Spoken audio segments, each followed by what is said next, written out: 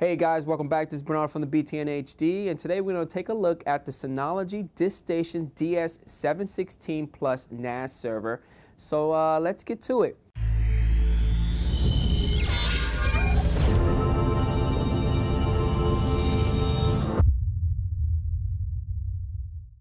So let's take a look at the technical specifications on the Diskstation DS716 Plus from Synology. Now, by default, link aggregation is enabled. It's running Intel Celeron quad-core CPU. It has a built-in AES-NI hardware encryption engine. It's running 2 gigs of DDR3 RAM. It's able to expand to 7 drives with the DX513 Synology expansion unit. The reading speeds is about 223.47 megabytes per second, and the writing speed is about 137.19 megabytes per second. It's able to support H.264 codec as well as MPEG-2 codec, and it's also able to support 4K video format. It supports up to 3.5 to 2.5 SATA 3 or SATA 2 hard drives, and the max internal capacity of hard drive that it can support is up to 16 terabytes of storage space. Now, with Synology's DS716 Plus NAS server, there's a bunch of ports.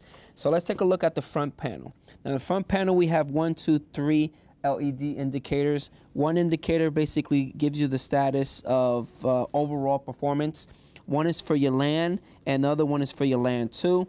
This button right here is your USB copy. We have one 3.0 USB, and this is your power. These two guys right here are your bays, your cradles. And within the tray, you have this nice little mechanism that locks it, so that's pretty cool. So on the back side, we have the power supply, which is right here, which is also running the fan. We have 2 gigabit Ethernet ports. We have our power supply. We have our reset button right here. We have 2 additional 3.0 USB ports. And this is our eSATA port. And this right here is your Kingston security slot that you can lock it down. So setting up hard drives with the Synology DS716 Plus NAS server from Synology is extremely easy. There's no screws at all. I have 2 hard drives from Western Digitals. Each of them is 2 terabytes. This is actually the enterprise storage, brand new, never been used. So we're gonna open these guys up.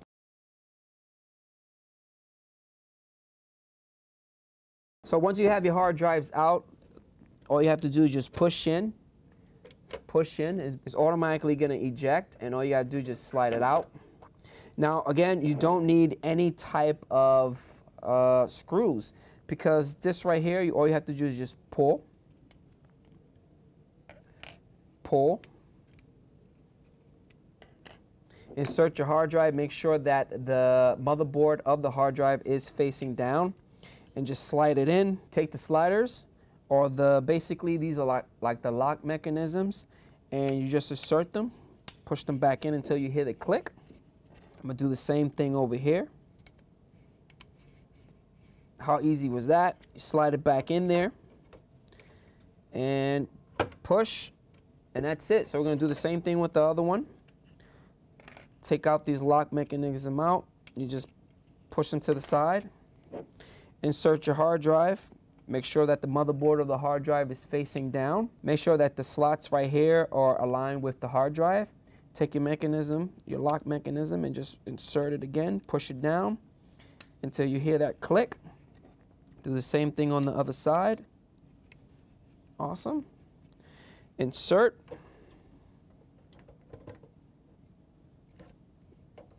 There it goes, insert, and push in, and that's it. That's how you install the hard drives. So I'm at my workstation right now. I got the Synology DS716 Plus NAS server.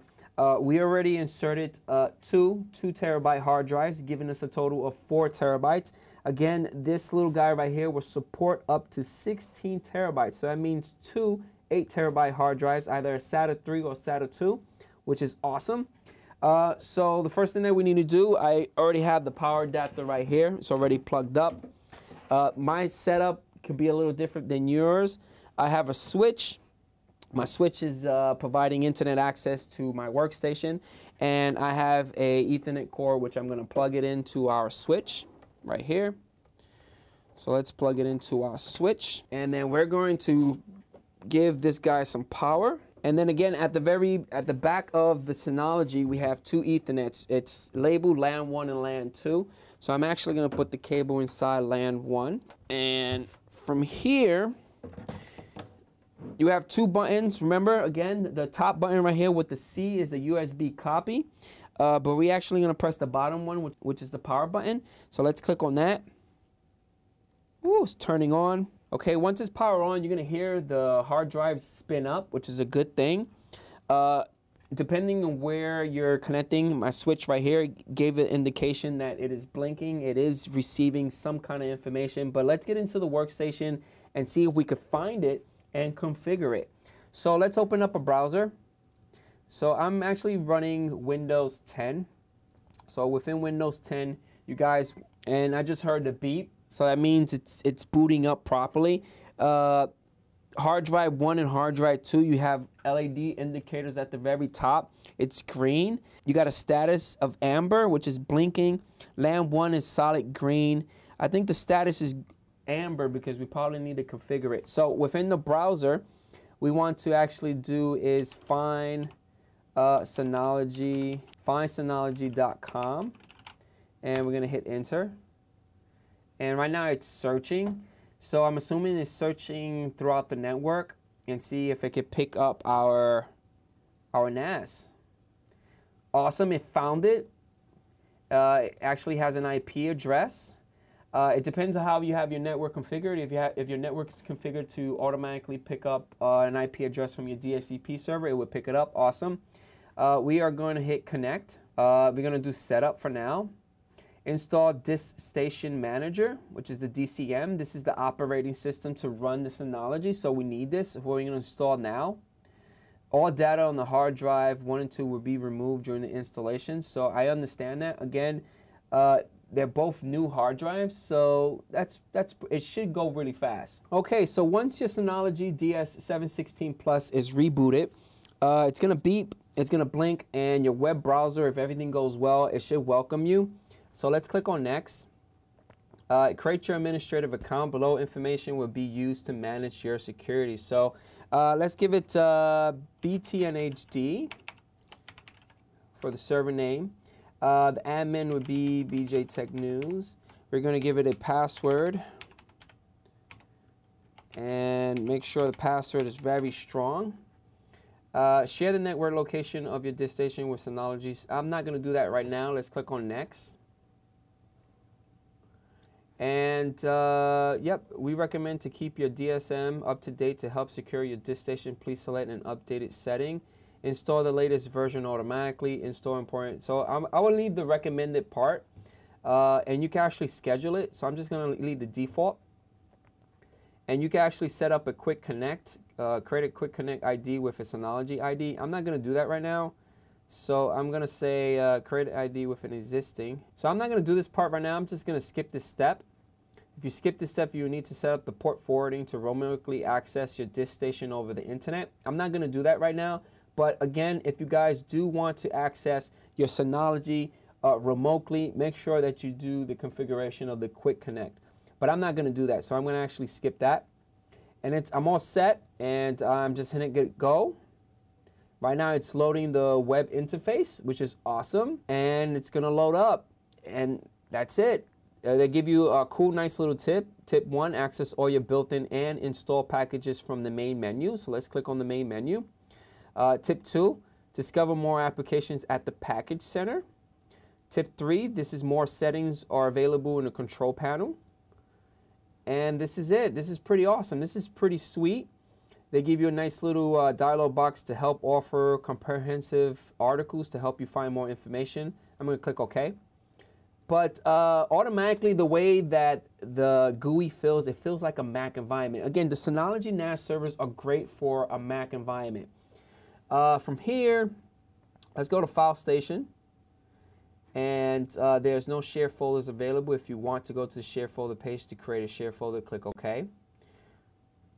So I'm going to press no available volume. Please create a new volume. So we're going to create a new volume. Awesome. So let's click here. Let's create a new volume. Let's do a quick next. Disk 1, Disk 2, next.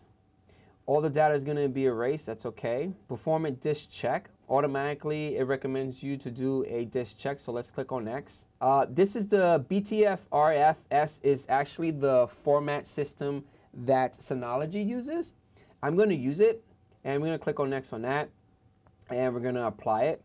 So it's actually using a Synology hybrid RAID, which is awesome. I'm assuming a RAID maybe 0, and the volume is being created. So right now it's verifying the hard disk in the background. And as you can see, if you do it by IP address, it's going to want you to put the admin. So I think the username that we gave it was BJ Tech News, and we're going to enter the password. And there it goes. I'm inside the share already, which is pretty awesome.